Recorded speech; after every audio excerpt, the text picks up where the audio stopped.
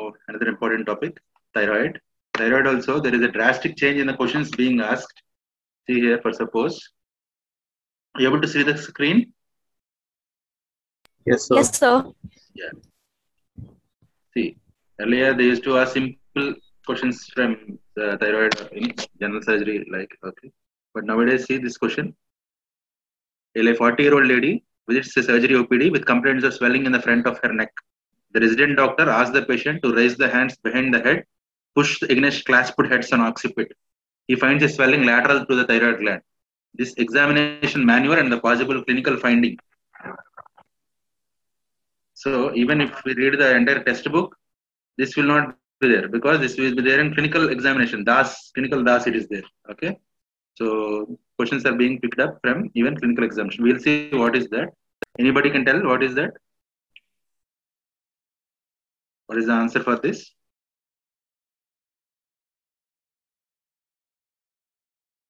Physilos. Option B.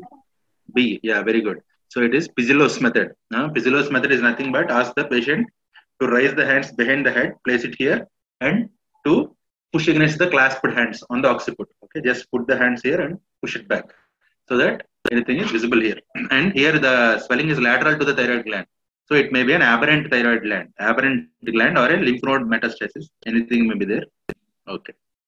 So coming to what is thyroid basically? From anatomy, we will discuss from anatomy. What is thyroid? Thyroid is nothing but it is a shield. Okay, it's like a shield in front of the neck. So the arterial supply of thyroid and the venous drainage of thyroid. So arterial supply is from the superior thyroid, inferior thyroid, thyroid ema artery, thyroid ema.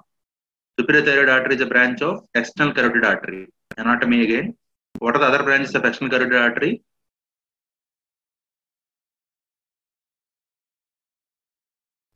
What are the 8 branches? I think 8 branches of external carotid artery are there.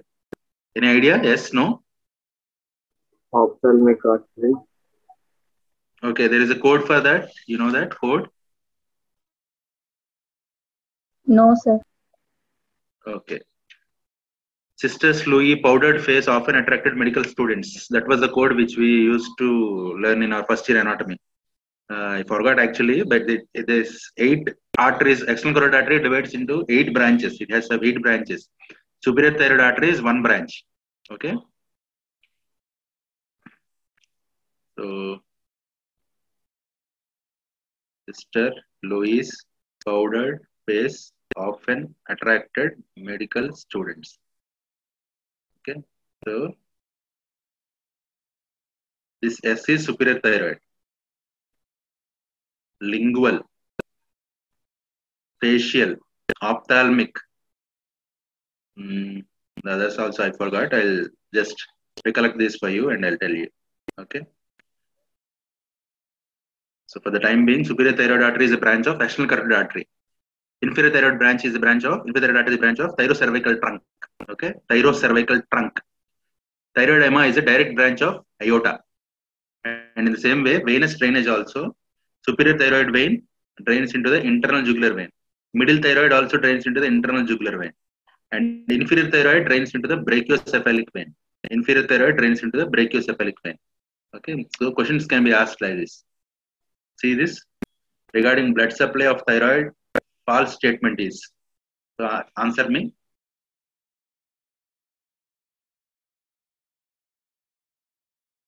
False statement. First time being, leave option A. Read the other options. Middle thyroid vein is a branch of, it drains into an internal jugular vein. Correct, wrong? Yes or no? Yes, sir. Middle thyroid vein drains into internal jugular vein. It's right. Thyroid ema is a direct branch of aorta. Yes or no? Yes, sir. Yes. Middle thyroid vein is seen only in 30% of the cases. It is also right. Only in 30% middle thyroid vein is seen. Otherwise, most of the cases it is not seen. Okay. And in the first statement is wrong. First vessel to be ligated during thyroidectomy is middle thyroid vein. If it is there, it is the first vessel. Middle thyroid vein. It is not inferior thyroid vein. It is the middle thyroid vein. Once it is there, it is ligated first. Okay. Nerve supply. external laryngeal nerve and recurrent laryngeal nerve. Anatomy classes are over. No, sir. We We just don't had have the basics class. No, sir. Basics means which part? Like head and neck, No, abdomen. sir. It was just a basic session. It was not taught in detail. It was like a recap, Okay. a But- superficial recap. Yeah, but session will be there, right? Session is there. Anatomy classes are there. No, Have to look into the timetable, sir. no, sir. We only have biochem, yes, and medicine. Okay. Okay. Okay then. But anyway, just these branches and all are important only from normally. Just go through it. You have this code: Sister Louis, powdered face, often attracted medical students. You can write each one of them. Okay. Posterior temporal and auricular, middle meningeal, superficial temporal. Okay. These are the branches. Okay. Nerve supply is external laryngeal nerve and recurrent laryngeal nerve. Both the nerves supply the thyroid gland. And what is this Berry's ligament? Anybody? Berry's ligament.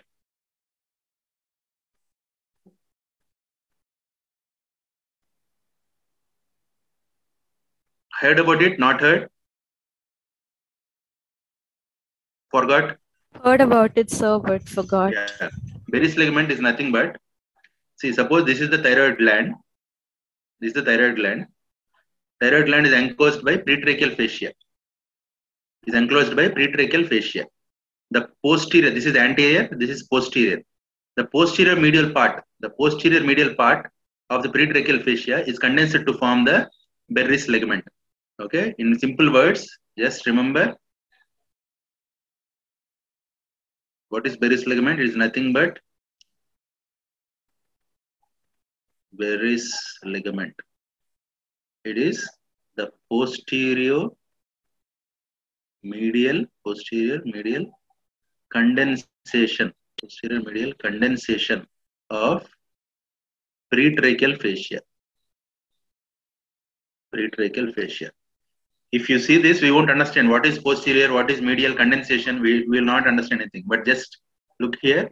This is the thyroid gland. This is the enclosed pretracheal fascia. It is just gland which is encircled completely. The posterior part, this is the anterior part, this is the posterior part. Posterior and medially, it is condensed to form the Berry's ligament. That's it. Clear?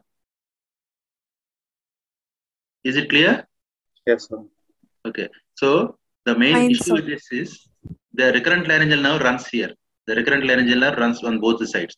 So when we dissect here, there is high chance that we injure the recurrent laryngeal nerve. Okay, there is high chance that we injure the recurrent laryngeal nerve when we dissect at the Berry's ligament. Okay, because it's very closely attached and condensed. Okay, and this triangles and all. Okay, and one more important point is in anatomy wise, I'm telling you, this is Beer's triangle. I think in ENT also, this is diagram is from ENT only. Beer's triangle. Okay, this triangle is bounded by three sides. One is the common carotid, one is the internal thyroid, inferior thyroid artery, and the recurrent laryngeal nerve. These three form a triangle. Okay, artery, vein, and the nerve. That is known as Beer's triangle. Beer's triangle. Okay, and ligation of arteries. Superior thyroid artery, it is ligated close to the gland. Suppose this is the gland, this is superior thyroid artery. It is ligated close to the gland to prevent injury to the external laryngeal nerve. Because external laryngeal nerve is very close when it is away. External laryngeal nerve is here. When it comes near, it goes away and attached like this. So you should not ligate it away. If you ligate it away, what will happen? If you ligate the superior thyroid artery away, what will happen?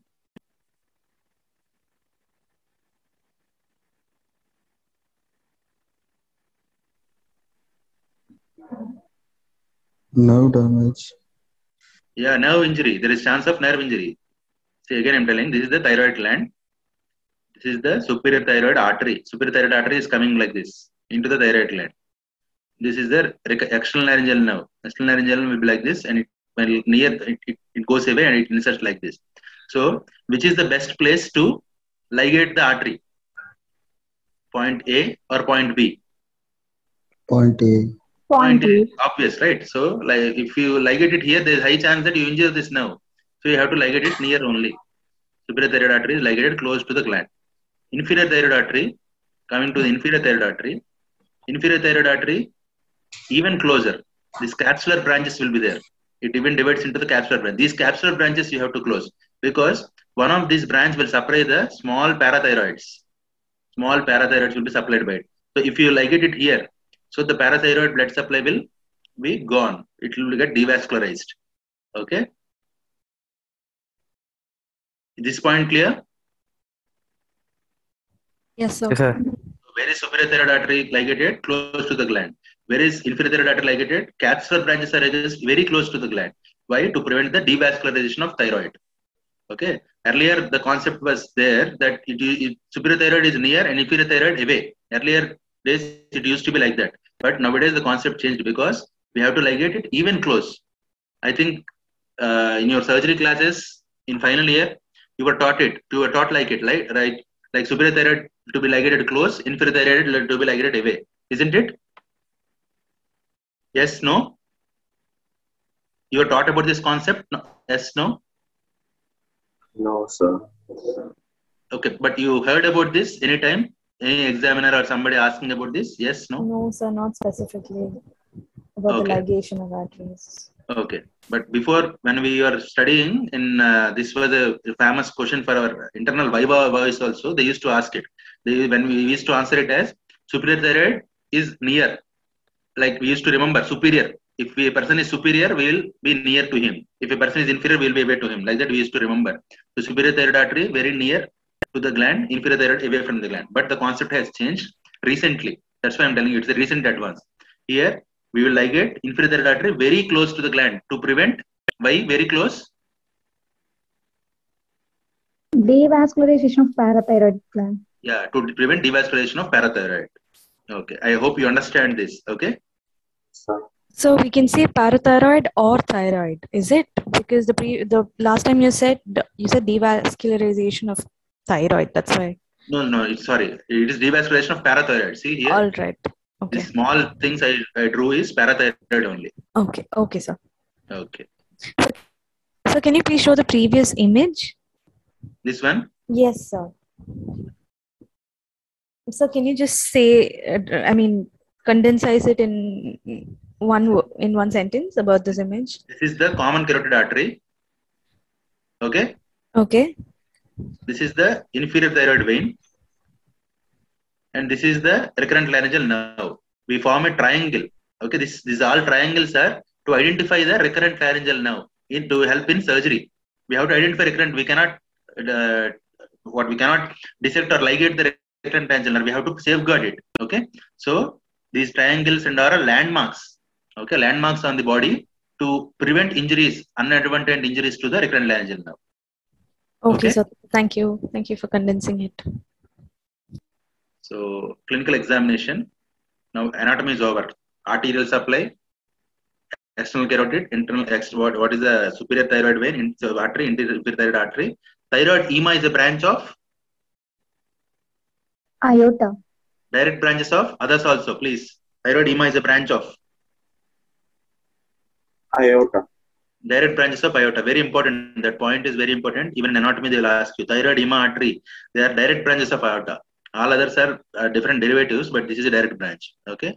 And middle thyroid vein is the first vein to be ligated in thyroidectomy, but it is present only in how many number of cases? 30% population. 30%. That is, if you operate 100 cases, you will identify the vein only in 30 cases. And ligation of veins, I told you. Okay.